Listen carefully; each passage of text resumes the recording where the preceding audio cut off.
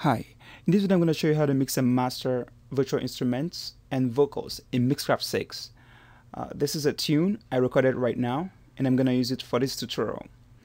The top two tracks are virtual instruments and the bottom two tracks are the vocals. So let's preview this.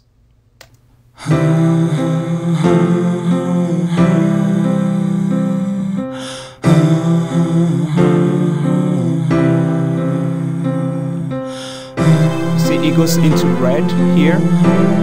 We don't want that. The clips, we have to get rid of the clips. Yep, we have to get rid of the clipping, but that will be during the mixing and mastering process. So let's start mixing. First of all, it seems that the instruments are trying to overshadow the vocals. So let's lower the volumes of the instruments. And then let's pan the vocals. I pan this one 65% left and the other one 65% right to balance it. Keep that in mind. And you can do that to your tracks, if your instrument tracks, if you have a lot of them. I only have two here for this example.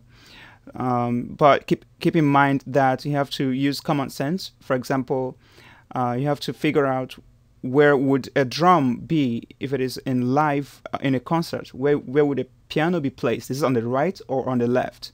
So don't just do the panning randomly. So let's play this now and see how it sounds.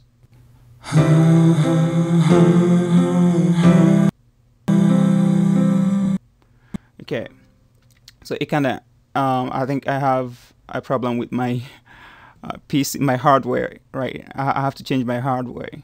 Anyway, so we go to mastering. We've done mixing, surprising, and let's go to mastering right now. Go to global effects and pick classic master limiter and leave it at the preset master CD.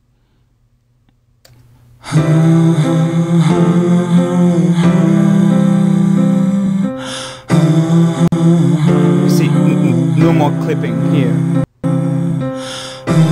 Ignore that. This is from my hardware.